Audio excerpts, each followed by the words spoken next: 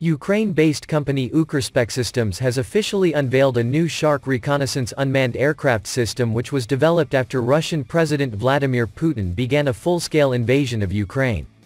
In the time of war in Ukraine, the Ukrspecsystems has developed a new unmanned aircraft system whose primary mission will be surveillance and intelligence gathering using an electro-optical and infrared camera. The new drone is launched using a collapsible catapult and recovered using a parachute landing system. The unmanned aircraft's modular design is provided with several interchangeable payloads allowing for greater mission flexibility.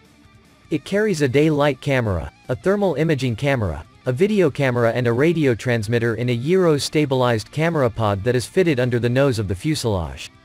The cameras provide real-time intelligence, 3D maps, surveillance, and aerial reconnaissance of ground-based targets.